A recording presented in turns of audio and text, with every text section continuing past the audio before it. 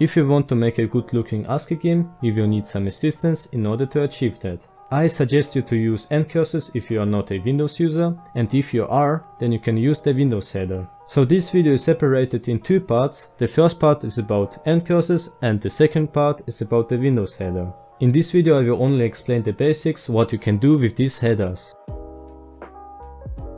So ncurses allows us to create text-based interface. You can do ASCII GUI with it, for example. But as I said, I will only cover the basics, so if you want to make GUI, then check out this tutorial series. Okay, let's start off with setting up ncurses. What you need to do is to insert the lncurses flag, which allows us to use the ncurses header. Having done just that, we can now initialize and prepare ncurses for our use. We always have to first initialize the window before everything else. Now let's go through some functions available in ncurses. There is a function that can make the cursor invisible, so that it doesn't blink. If you want to make it visible again, then pass over 1 instead of 0. Usually you don't want to see the text printed out whenever the player prints to the terminal. So for that there is a function called noEcho. You will need this function to make ncurses interpret special keys, like for example the arrow keys. In the function we overgive the default window, and in the second parameter we overgive true in order to enable it. cbreak allows the user to exit the program with Ctrl+C. Now if you want to use colors, you can just do that by first initializing the colors. But before that we have to check if the terminal is supporting the colors. If it does not, we respectfully close the program. The endWin function restores the terminal after cursor's activity. You always have to print that function whenever you close the program.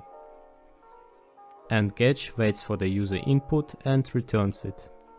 If everything went fine, that means we can start to set up the colors. For that we first have to write start color, and then we can initialize the colors that we want to use throughout our game. Write this function to initialize the color pair. In the first parameter pass over the index, which is a key that you will later need to access that color pair. In the second and third parameter we overgive the foreground and background color. And that's it for the color setup. If we want to use a color we just initialized, we need to turn on the color by passing over the appropriate color index to this function. Now let's move on to positioning the cursor anywhere on the terminal. For that there are multiple functions available, and it depends whether you want to only draw a character onto a position or a character sequence. Every time we print something, we have to refresh the terminal in order to see the changes. Also you can clean the whole terminal with the clear function. One last thing before we look into an example, I suggest you to create a structure that contains the needed information for a game object, so that you can always easily access the needed information for printing out the entity to the screen. Now whenever I want to print an entity, I can just pass over the entity to the print function. It's very convenient. Now let me show you an example. Here you can see the demo of a simple game. On the field there is a player that can move around, and below you can see the score that increases every time the player collects a coin. If the player tries to collect a bomb, he dies. At the top I have declared some variables. Here's the width and the height of the game's map. The three entities, the player, the coin and the bomb. Also I have a bool state that should determine whenever the game is over. The score and the map itself. In the setup function I set the size of the map. I allocate the memory for the array. Also I spawn and print the game objects all over the map. And I make sure that the objects spawn on the empty spots. Then lastly I set the position of the player and print the player to the screen. The play function is the game loop. The player can move till the game is over. If the player loses, I print a message centered to the terminal. In the move function I ask for the input, and if one of the arrow keys was pressed, the player coordinates change.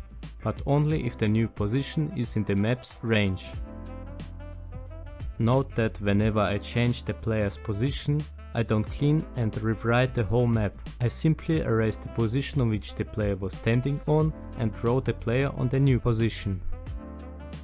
I then check if the player has collected a coin or a bomb, and if it was a coin, I update and print the new score. Also, I erase the coin from the map, since it's already collected.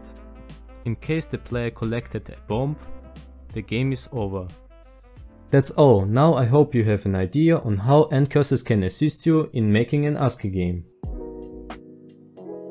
Windows Header is a default API for window management. It also contains all of the declarations of the functions in the Windows API, but all what we are interested in is to have an access to the console. In comparison to ncurses, we don't have a set function, for example, to hide the cursor, so we will have to write the assisting functions ourselves. Starting off with hiding the cursor or showing it, you will need to write this function. If you want to move a cursor to a certain position, then this function can allow you just that. For instance, this could be very helpful for moving the player around. Now there is an option to use colors. But before we can actually use a color, we first have to declare our colors. I advise you to have an enum which will contain the colors. WINDOWS.H does already provide the green, red and blue colors. All what we have to do is to mix those colors in order to get different outcomes. We do that by using the OR bit. When you have the back and foreground colors, you can also mix them together. And now here's the function for setting the color. Just give over any color from the enum that we have created. Here are the functions for displaying a character or text on the screen. Every time you enable a color, be sure that you don't forget to bring it back to the default color. In case you want to resize the window, you can do that by using this function. This will make the scrolling bars disappear. You can also clean the whole screen by calling systemcls. If you want to change the title of the console window, you can do that with this function. Now let me show you an example. Here you can see the demo of a simple game. On the field there is a player that can move around, and below you can see the score that increases every time the player collects a coin. If the player tries to collect a bomb, he dies. At the top I have declared some variables. Here's the width and the height of the game's map. The three entities, the player, the coin and the bomb. Also I have a bool state that should determine whenever the game is over. The score and the map itself. In the setup function I set the size of the map and the terminal window. I hide the cursor and set the title of the console. I allocate the memory for the array. Also I spawn and print the game objects all over the map.